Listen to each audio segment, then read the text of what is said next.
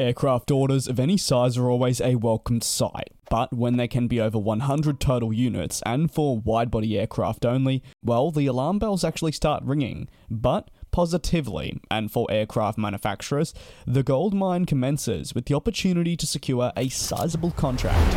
My new channel, Globetrotting, is closing in on 8,000 subscribers, and there's plenty of aviation analysis. I'd love it if you went over there and took a look. Now, however, that all-important order, well, it involves US-based United Airlines, who, according to the latest reports from Bloomberg, are seeking the purchase of over 100 new wide-body aircraft, evaluating both the 787 and A350 at Boeing and Airbus respectively.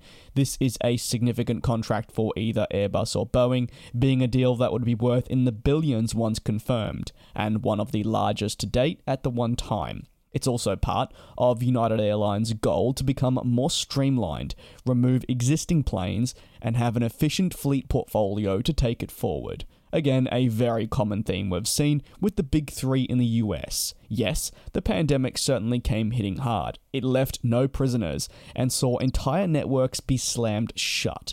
But what it was also an opportunity to revisit the retirement plans for the airlines that had more dated, tired, and less fuel-efficient fleets, which just so happened to be so many of our major three US-based carriers. It meant that they were able to remove some existing planes and move forward with a more streamlined operation. Now, as demand resurges and we reach pre-pandemic levels, even in some markets exceeding that, airlines are plotting what will be the next critical decision to take them further forward. For United Airlines, that comes in the realm of aircraft orders, and for wide-body units especially. Reporting on this new wide-body order is certainly not fresh, with Airliner Weekly and others noting that United were interested in such an order many months back.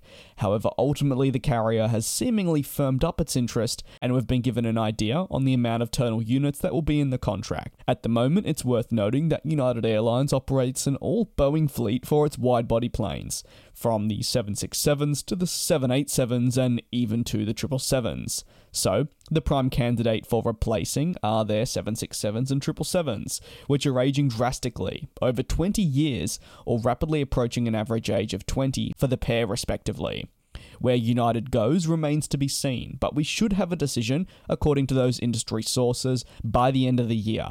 I'll be exploring their options more in depth in a video on Globetrotting coming out very soon, so make sure to head over there and subscribe so you don't miss the content. In the meantime, it's over to you. What aircraft do you believe the airline should opt for, the 787 or the Airbus A380? To Jester the Flash Cuban, got to cast with B, Daniel Elliott, Leslie Austin 9, Will Jaden Al Waleed, Neil Don, and Jam. Thanks for being cabin crew members. Your support really does mean a lot. And to every single one of you that does also tune into each and every video published, it really means the world that you take the time out of your day to watch the content here. Thanks for watching, and I will see you next time.